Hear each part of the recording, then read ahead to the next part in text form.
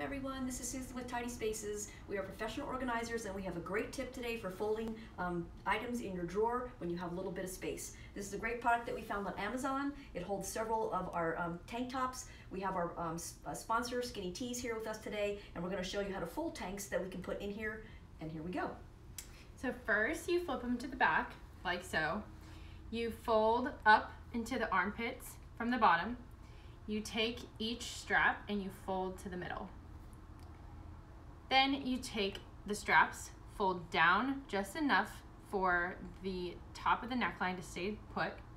You fold up from the bottom so you have a nice fit square shape, and then you roll like so, so that you can see the tag and the sign in the size.